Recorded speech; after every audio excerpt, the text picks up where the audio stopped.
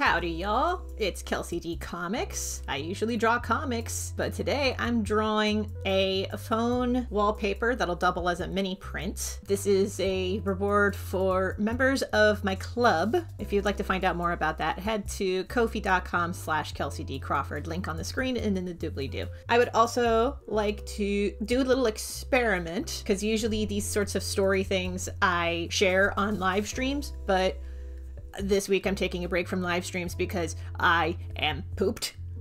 I am a little live streamed out. So instead, I thought that I would share a little story time while drawing this. And the topic that I want to cover today is how I got into drawing. Okay, with that, let us begin. First, I gotta copy over this thumbnail that I did in my sketchbook and paste it over here. This is the foundation of what we're working with. Get it to size, and then we will build off of these bones and get going. I'm one of those art people that's been drawing since I was wee. When I first started drawing, it was a lot of cats and dragons, particularly dragons. I was a big fan of Spyro the Dragon. When I first started drawing, I actually wanted to do comic strips because one of my biggest artistic inspirations was Garfield. I'm not ashamed to admit that. I mean, it was funny to me, but it was also one of those things where the comic had been around for such a long time that probably by that point Jim Davis was getting a little more surreal with his ideas, and that kind of shows with a lot of the comics that were really foundational to me with Garfield. A lot of the Garfield strips that I really resonated with were very, very surreal. Like Garfield shooting toast, you know, that sort of humor. I still get a kick out of that comic strip, not gonna lie. But I got into comics because I really liked Garfield, and I was like, hey, I'll try to do the gag thing. And I tried doing talking cat comics. They were not great. I was like 6 or 7 at the time. So unfortunately, I do not have the comic strips, the original comic strips from that era anymore, because when I was about 7 years old, our childhood home burned down, and that meant a lot of stuff went up in flames. Anything that was not in storage anyway, but that's a story for another day. But eventually we did get another house. There was a brief period of time where we were homeless. That's why homelessness is a issue that I care about. It just means that I don't have the original comic strips from that period of time. I do have canvases with my sketches from my high school sketchbooks from like 2004 to 2008. I still have 2 canvases that have my sketches just kind of plastered onto them because I thought it would be a fun idea to take old sketches and put them up on a canvas in an artistically collaged way. Here's a picture of both of those for editing Kelsey to put in. I'm gonna put so much work on editing Kelsey in this video. I apologize in advance to editing Kelsey. So in middle school, my friends and I started making little zines. We called them the Little Books of Nothing or the Little Books of Something, depending on who would spearhead the books or what the little zines were about. If they were like the episodic adventures of our basically self-insert characters, I think those were the Little Books of Something. The Little Books of Nothing were a little more nothing, or at least whatever was catching our interest at the time. For me, it was a lot of Dragon Ball and Dragon Ball Z, which, interestingly, was not one of the series that got me to draw. Like, I love the series, I really do, but it was not what got me to begin drawing in the first place. Disney was actually a point of interest after Garfield. It was Garfield and then Disney, and for a while as a kid I wanted to work as a Disney animator. We'll get to that. I was not necessarily drawing Disney characters because I didn't necessarily want to try to get to that level, but I did draw a lot of dragons, a lot of characters for comics that my friends and I were making in the Little Books of Nothing and the Little Books of Something. And that was middle school. Then high school, for a multitude of reasons, my family moved to a new place. And it was there that I was really getting into anime and manga. And keep in mind, this was around that block of time when Toonami was still a thing. On TV, I mean, Toonami was very much a thing when I was in middle school, and I watched a lot of Toonami. Anybody remember Pudgy Tom, the host? Like, because I love Pudgy Tom, but I also have a soft spot in my heart for little pudgy characters. I also am a fan of this iteration of Sonic the Hedgehog. So maybe it's just me. Grew up on Toonami, so that meant that I got a lot of the early stuff for Dragon Ball Z. I also got to see Yu Yu Hakusho, Rurouni Kenshin, before Rurouni Kenshin's creator was revealed to be So, also really liked Cyborg 009 when that came out. As problematic as some of the character designs are by our standards nowadays, it was still, like, the message was sincere. I mean, it had that going for it. But I was also just really taken by Cyborg 009 because it had this super cartoony aesthetic, but it took itself so seriously, and I found that endlessly fascinating as a kid. Some of my first characters were that I started to draw in my sketchbooks were not Disney or Dragon Ball. It was actually Rurouni Kenshin characters and Cyborg 009. In particular, 0010. You know, if you know, you know. He looks ridiculous because most of the character designs in that series look ridiculous, but he also has a tragic backstory because that's just how anime works. My little tween teen self found that endlessly fascinating, so of course I resonated with it, and I drew him a lot, like obsessively. He was everywhere in my sketchbooks at the time. Again, I don't have those sketchbooks anymore, but I remember when I was going through my sketchbooks to put together those canvases that I showed the picture of earlier, there were a lot of those. There were a lot of sketches of 0010 and Cho Sawajijo from Rurouni Kenshin. He was just a wild dude. Yeah, had a lot of fun with those too, particularly their expressions. Though, after a point in high school, I did start drawing a lot more Dragon Ball, but only because I discovered the manga, and the manga of Dragon Ball and Dragon Ball Z was what got me interested in drawing fan art for the series. So I did practice Mr. Perfect Cell, but he was actually the character that I did not draw the most. That honor actually goes to Super Boo, specifically this iteration of Super Boo, because he has like probably, I don't know, 5 or 8 different forms, but I really liked this one. He just had a nice face.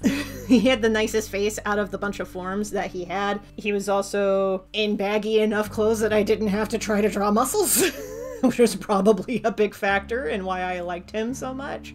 But he was also super expressive, and I had a lot of fun drawing different facial expressions on him. Might be detecting a theme with the kinds of characters that I like to draw. If the theme is, hey, Kelsey, you really like drawing wild facial expressions, you are correct. Here is a close-up of one of my canvases showing a self-insert character getting electrocuted to prove my point. I'm gonna take a second pausing the story so that I can correct this arm. It is giving me trouble. Hold on. There. Now that we have Bri securely in my lap, I feel like I can continue my story, though the voice might be a little more hushed as I proceed, so that I do not disturb the fur baby. Other characters I had a lot of fun drawing when I first started also included Raditz from Dragon Ball Z. Not just because he had like Sonic the Hedgehog hair, though that might have been a factor, I don't know.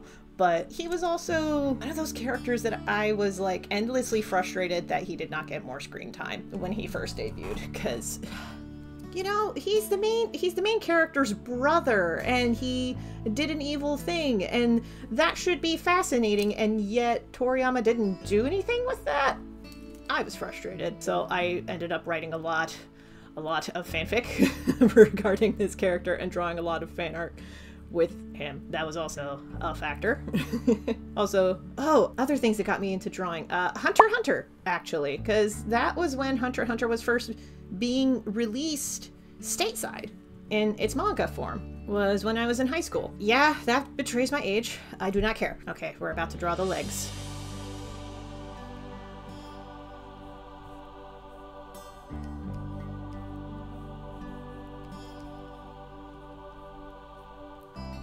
Here we go. Had to foreshorten the thigh there.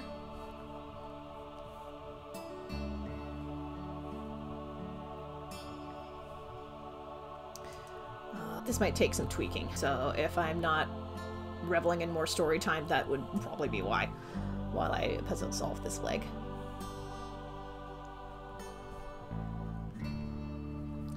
Now I could pull up, because as I got older, I discovered the Dragon Ball Z movies and discovered Janemba, and I actually did a whole bunch of like character studies of Janemba in my sketchbook back in like 2016, 2017. Those probably showed up on this archived live stream if you want to give that a watch. Just fair warning, it's a long one. It's like 4 hours. I was getting ready for a convention that day.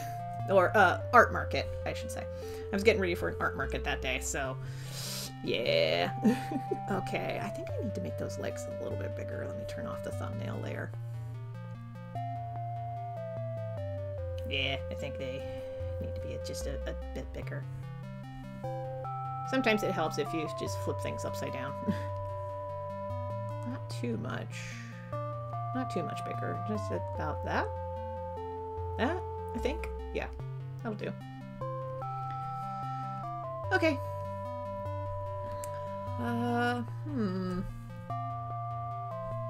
Okay, for this leg, I'm gonna try a couple different iterations.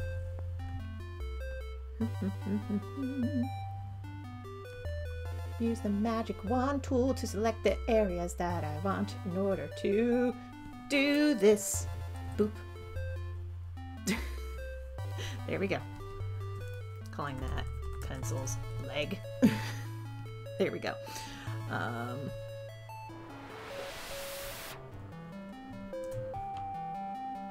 Okay. Oh, right. Back to how I got into drawing. So that was middle school and high school, and a little bit of childhood as well.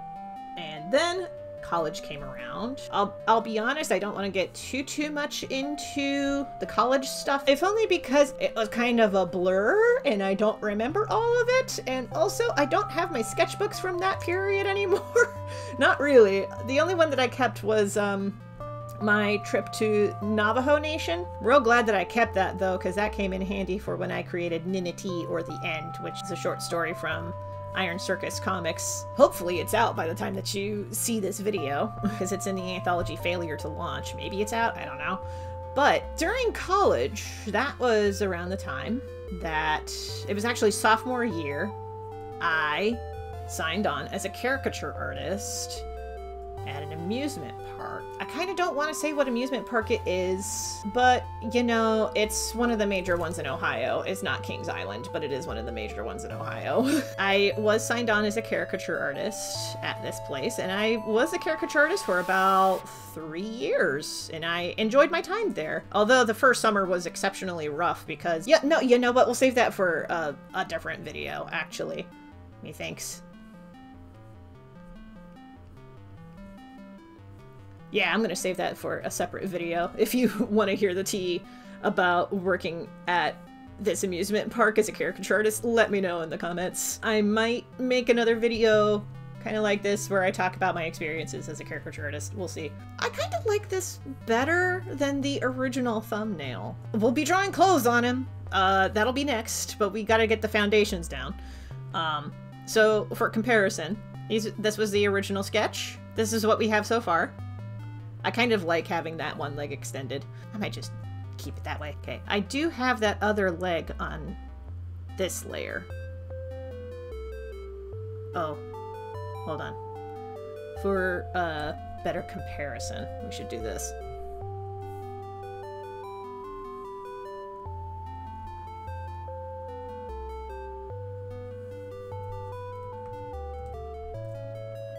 So this is leg 1. Oh, I forgot it was much lower. Yeah, so there's leg 1. Leg 2. 1. 2. I like leg 2. Back to the costume. Let's render this in green. So yeah, I was signed on as a caricature artist for 3 years. And then at year 3, there were actually a number of factors. Maybe I'll get into it in the video if you want me to spill the tea about the place. But there was definitely a there's a loss of magic after a point. Caricatures stopped being fun, and by that point I had come up with a plan. I had kind of pulled a Billy from Thoughtful Dinosaur, and I had come up with a plan of like, okay, I am going to stay at this job, and I am going to do this thing, and this thing, and this thing, and then on the side I will make comics. And that's not how that works with being a caricature artist, by the way. When you sign as a caricature artist, it's like basically a one and done thing. You are a caricature artist full-time, non-stop. Like, there's not really a doing it on the side kind of thing, unless it's a seasonal work and you're not getting enough hours and you need something to supplement your income. But even then, that's like a super temporary basis. And at the time, I did not know how to handle that because no one had given me the mental framework to know how to handle that. My autistic brain really likes having frameworks for how to handle things, and nobody had given me the framework for how to handle something like this. So I ended up quitting being a caricature artist and moved back in with my mom and was figuring out my next steps. My next steps did involve a lot of putting around working part-time jobs, trying to make ends meet, and figuring out what my next plan would be. At the time, I thought that maybe trying for a publishing deal would be a way to go, but then I looked into Tokyo Pop at the time and discovered that, oh, yikes, I really shouldn't work with Tokyo Pop. And also at the same time, this was 2013, so this was when webcomics were kind of in their heyday, before the advent of Webtoon. So it was right around then that I actually had family, notably my older sister, being like, when are you going to do a webcomic about Johnson and Sir? Which was a gag that my younger sibling and I had cooked up while playing the Jak and Daxter games. My older sister was like, hey, when are you going to make a comic about Johnson and Sir? Because I thought that was so funny when you were making that. And that was when I started making Johnson and Sir. And then Johnson and Sir led to Validation. Then that led to Seeing Him, and Thoughtful Dinosaur, and Charlie and Clow, and The Case of the Wendigo, and some spot things. Like, I would make appearances on occasion on other webcomics as a guest artist. And then that eventually led to The Legend of Jamie Roberts, and New Punk Signal, and Venita and the Demon King. And that was how I got my start, was by drawing. And drawing a lot. As to the dream of, hey, Kelsey, I thought you mentioned wanting to be a Disney animator. What happened? That's going to be a story for another day, I think. Just add the hoodie cords. And